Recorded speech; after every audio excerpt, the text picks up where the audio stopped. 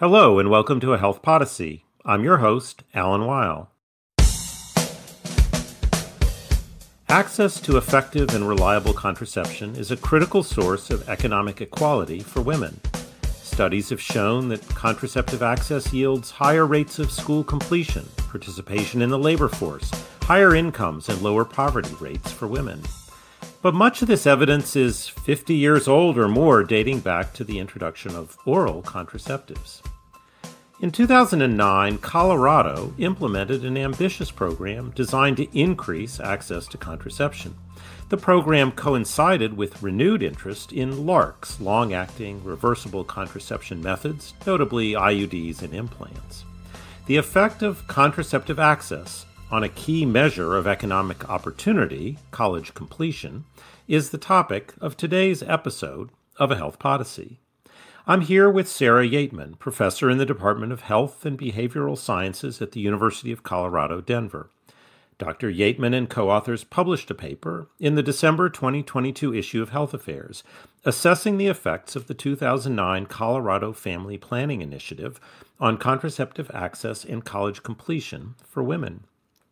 They found the Colorado initiative led to an increase in college completion. We'll discuss these findings and more in today's episode. Dr. Yeatman, welcome to the program. Thank you. I'm delighted to be here. I'm happy to have you as a guest today to talk about this really interesting initiative. I remember when it occurred, it got quite a bit of attention, but that was some time ago. So maybe at the outset, you could just describe to our listeners what was and is the Colorado Family Planning Initiative. Give us a little sense of why it was worth studying. Absolutely. Before I begin, I'd like to acknowledge my co-authors, Jim Flynn, Amanda Stevenson, Katie Genetic, Stephanie Molborn, and Jane Menken, as well as our funders, the U.S. National Institute of Child Health and Human Development and the William and Flora Hewlett Foundation. I need to also acknowledge that my comments today are my own and do not necessarily reflect the views of my funders or the U.S. Census Bureau. So the Colorado Family Planning Initiative, as you mentioned, it began in 2009 and it ran through 2014. Now, the goal of the program was to expand contraceptive access throughout the state.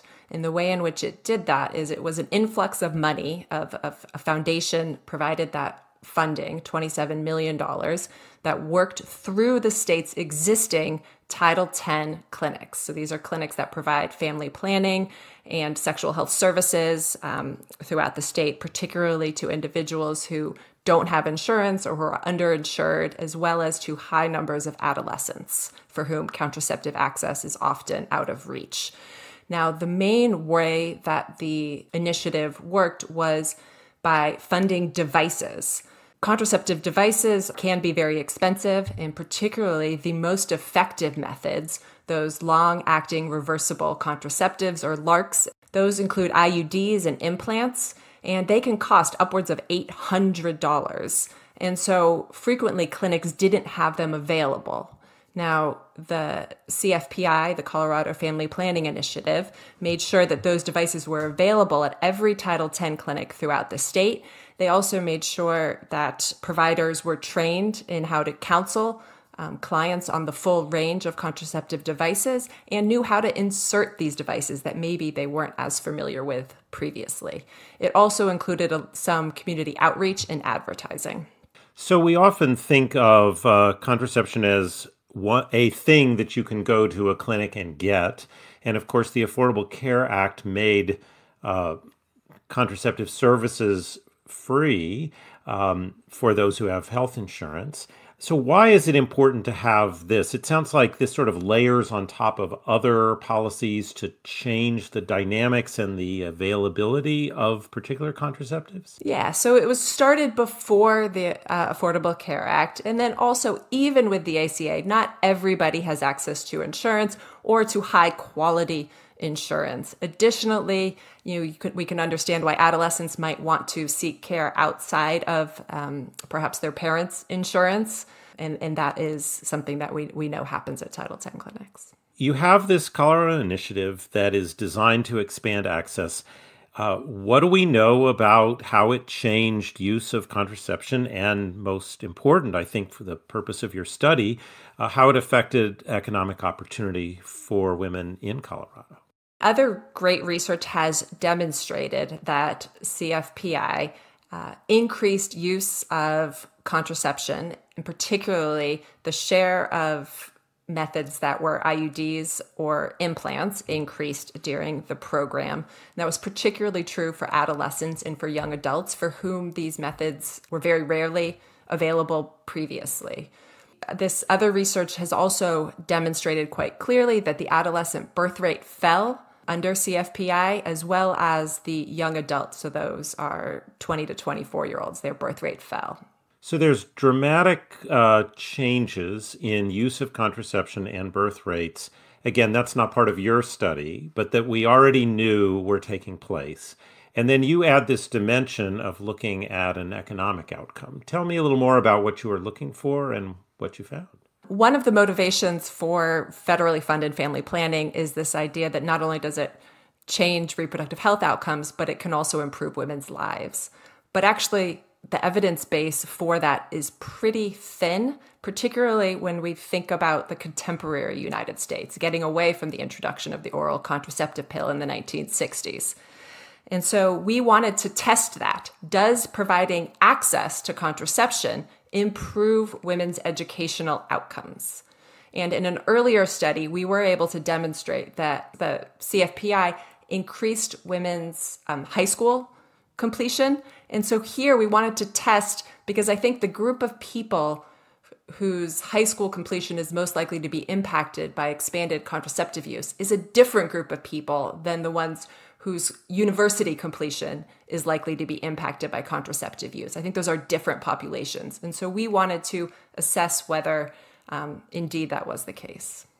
And when you looked at college completion, what'd you find? So we compare women in Colorado who were exposed to the program in high school ages to earlier groups of women in Colorado, as well as to comparison populations in other states. And what we find is that women who were exposed to the program, they had expanded contraceptive access in their high school years, their levels of college completion were 1.8 to 3.5 percentage points higher. Now, that range reflects different comparison groups that we were using, but it shows a pretty large increase in women's college completion, because we're looking not just at women who used the program, but we're looking at what's called the intent to treat effect. So we're looking at that whole population exposed to the program. So everybody in the state of Colorado. So this seems like a really important point, that this is the effect across the population, even though not everyone took advantage of the program. And you mentioned the percentage point increase. Can you give me a sense of scale, what the numbers changed from to? So prior to CFPI, about 30% of women in Colorado had completed a 4-year degree by the ages 22 to 24, which is that age group we're looking at. And following CFPI, that number increased to about 34%. That change reflects some general increase that was happening anywhere and across the United States, but we're able to isolate that about 30% of women in Colorado between the ages of 22 and 24 were completing a 4-year college degree prior to the program. Now, this increases to about 34% after the program, and we are able to identify that about 2/3 of that increase is due to the Colorado Family Planning Initiative. So said another way, we think that there's a 6 to 12% increase in the rate of college completion in Colorado that's due to CFPI.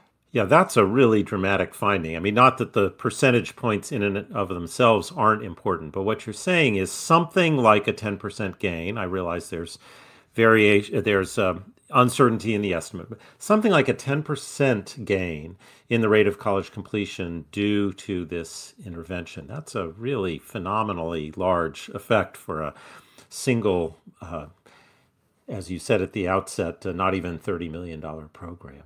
I want to talk to you some more about what we do with this information. This is a very consequential finding. We'll put it in some policy context, think about where we might go with it. We'll have that conversation after we take a short break.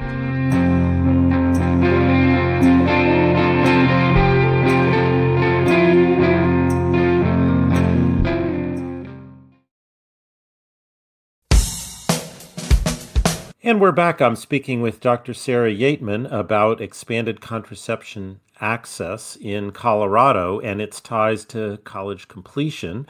Before the break, we heard that the CFPI, the Colorado Family Planning Initiative, according to this study, increased college completion rates by a few percentage points, about a 10% increase for women across the entire population. These kinds of changes in an important economic outcome are hard to come by. And so I want to spend some time talking about what we should do with these findings, what the implications are. Let's start, if we could, just about the general picture of economic empowerment and the role that college completion plays, why it is important to study this. You noted the difference in target population for college completion than high school completion. So why is it important that we ask the question, what does access to contraception mean for the economic well-being of women?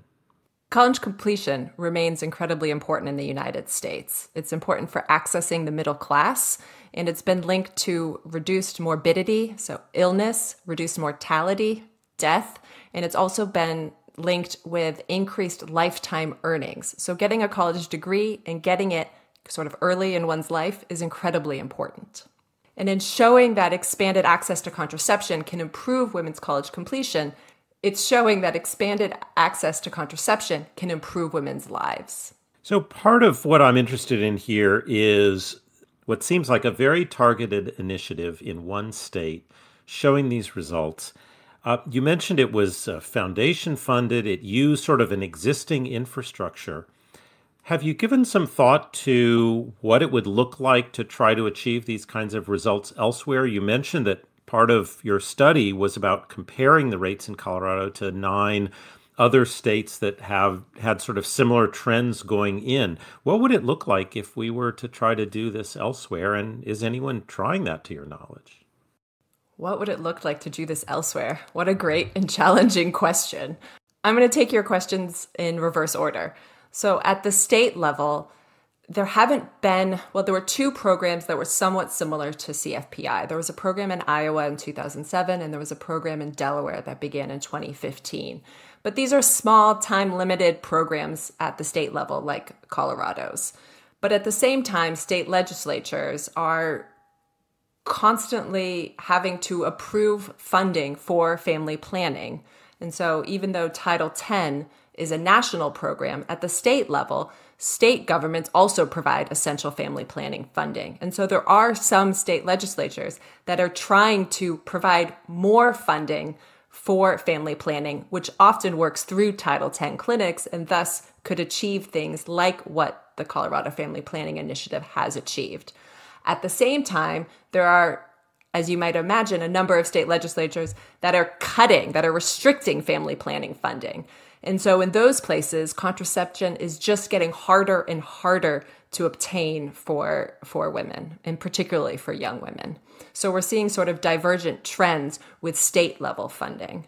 Now, if we think about national funding, Title X is the only dedicated family planning funding stream at the national level. And it's been around since 1970. It was first introduced by President Nixon. And it's long received bipartisan support, but it's also been underfunded for a very long time. That federal level of funding has become, even though it was long bipartisan, has lately become hotly contested. And so it was really restricted in 2019, and lots of states pulled out of the program, which we can imagine would have a big impact on contraceptive access and then women's education, as we've shown in Colorado. But that sort of 2019 restrictions were turned around in 2021. At present, there is a bill before the Senate called the Expanding Access to Family Planning Act, and that act proposes to increase and stabilize funding for Title X. And I think those are both important pieces. Being able to have a reliable amount of funding that goes to these Title X clinics throughout the country that can provide essential family planning and sexual health services is really important. And two of the senators that are co-sponsoring that bill are Colorado senators. And I think their enthusiasm for it comes in no small part because of what they've seen happen in Colorado with the Colorado Family Planning Initiative. So you were very measured in your words, but maybe I'm going to be a little bit more direct and just say it sounds to me what you're describing is that even as the political discourse often focuses on abortion as a dividing line, it sounds like contraception as a whole is also caught up in that same dividing line in the country, that there are states that are not just restricting access to abortion, but they're also restricting access to contraception. You didn't say it, but I'm going to gather when you described the divisions that those divisions are similar states that are doing activities in both of those areas. And so this program is getting caught up in the politics of reproductive health and women's health far beyond abortion and having consequences for access to contraception as well. I really don't want to put words in your mouth. I said a lot right there, but I am curious, given your expertise, whether I've captured the picture accurately or if you would modify what I said to make it more accurate. I think that's exactly right. And it's happening in two ways. One, by targeting abortion. Abortion clinics are closing, and abortion clinics are often main providers of family planning care, particularly in rural areas, particularly in areas where there are few other options. And in the second way, I think with the recent Supreme Court decision with Dobbs and the overturning of Roe versus Wade, politicians at the state level and at the national level have become newly empowered, and are not just attacking abortion, but are actually directly attacking contraceptive access as well. And we're seeing that in bills going before state legislatures, trying to reduce funding for family planning. And that will have consequences in those states. So at the outset, we discussed I mentioned a number of consequences that have been tied to access to contraception over, as we've mentioned, many decades of evidence around labor force participation, around incomes and poverty. These are all, of course, economic outcomes. You mentioned the tie between the economic outcomes and the health outcomes. Does having a stronger evidence base around these economic and health benefits change the discussion? Do you feel like there is room to talk about family planning as an opportunity for improvement that pulls it away from some of these social issues, or are we just sort of stuck in the place where we are now? I think there are a lot of motivations for why we should provide good contraceptive access to everybody in the United States. I mean, I think there's a human rights argument to it. There's a justice argument.